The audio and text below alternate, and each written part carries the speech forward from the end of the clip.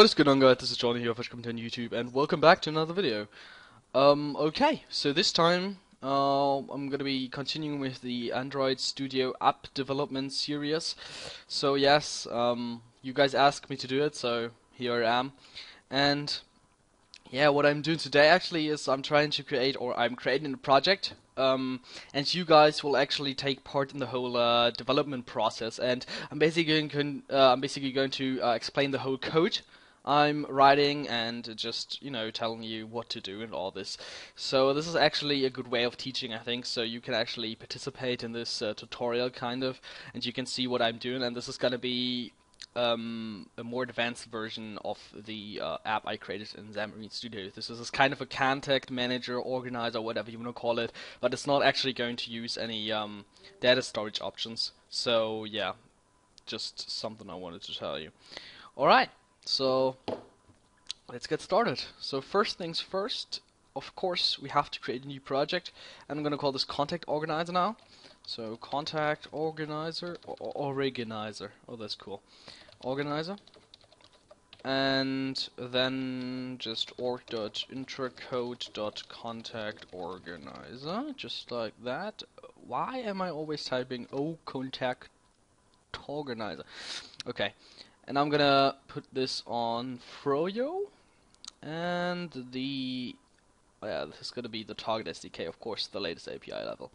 There must not already be a file or direct. Oh, really? Oh, do I have one in there? Oh, that's bad. Oh, okay. Then I'm just gonna call this contact manager, I think. Although I'm not really sure if that is actually in there, but okay. So let's call this contact manager. Okay. So now let's hit next, and I'm not actually going to import an image or anything like that. I think it's not really worth it. Hit next, and we're going to use a blank activity, and I'm going to call this main activity and finish the project. Allow access, yeah, sure. Do what you have to do. So now it's going to build again with Gradle. It's going to take a little while, I guess. I'm sorry. Oh great, it's downloading. Oh awesome. Because what actually happened is that my Android Studio wasn't working anymore. For some reason I updated it and then it didn't work anymore, so it had some problems with Gradle and all this. I don't even know, it was kind of weird. But I got it to work again. Okay, did you know? No, thank you. I don't want to have any tips. No, show tips on starter. Why did I leave that there? Okay, anyways, I'm just going to maximize this. Alright, so now I'm going to go to my project, go to Contact Manager Project. I'm gonna basically set up the AI, AI, interesting. And I'm actually going to speed this up, but before I speed it up, I'm actually just going to show you what I'm doing on the user interface. So I'm just going to use the designer, I guess, for now. Not all the time, but right now I will. Okay. So what I'm just doing is actually, I'm going to speed this up now, guys. So see you in a second.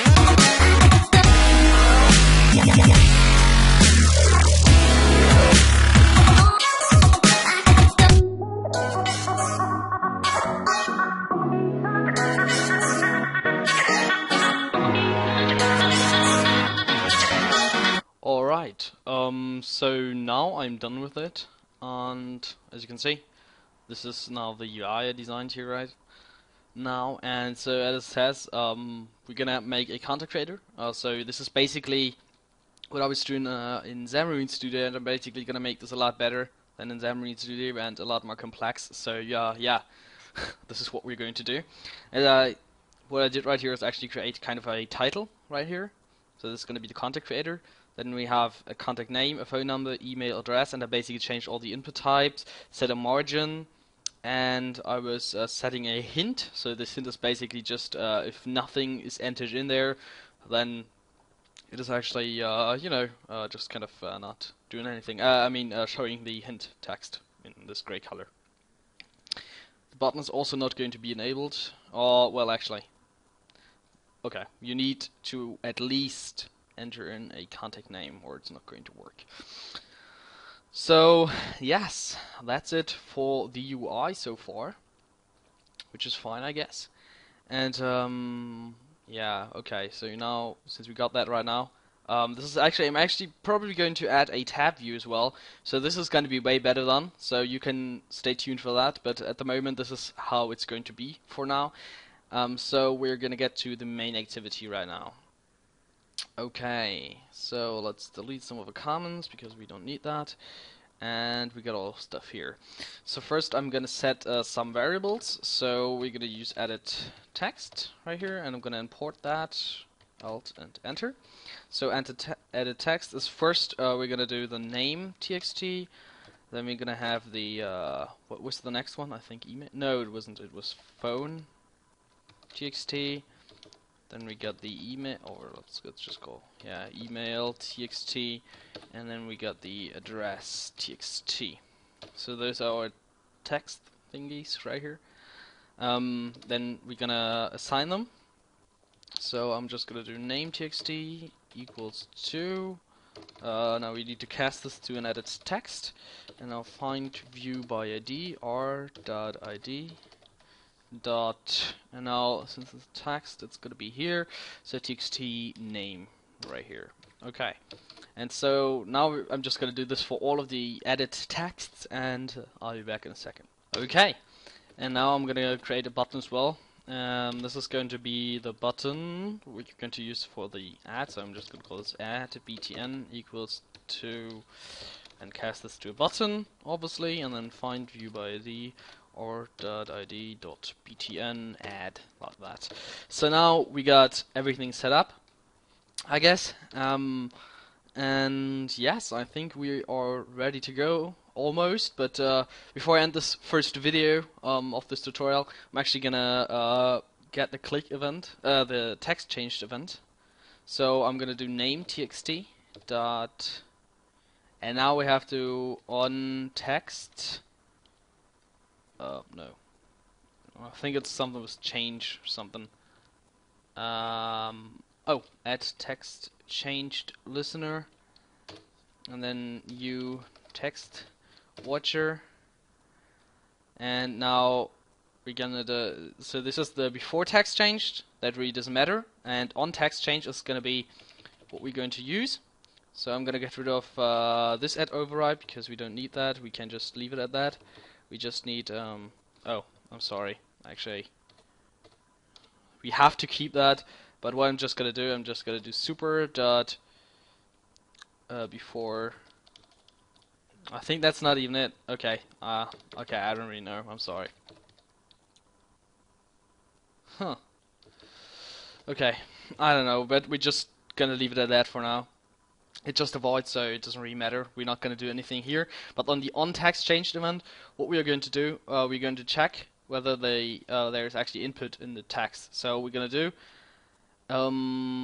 add button dot set enabled, and then we're going to do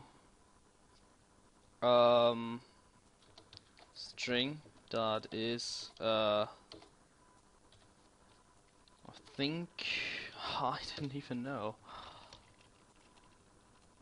Oh my god, this is so different here. Okay, I think car sequence dot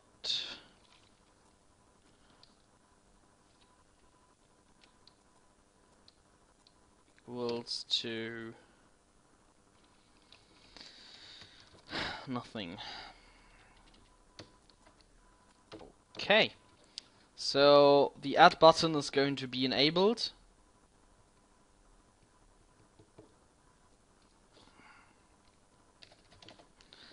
So the add button is going to be enabled if the car sequence doesn't equal to nothing. So this is basically just the text you're gonna enter in here. So if it's like space and all this, we're gonna work on that as well. But for now, this is gonna be fine. Okay, so that's it already. This is it for the first tutorial, and yeah, guys, I see you in the next tutorial.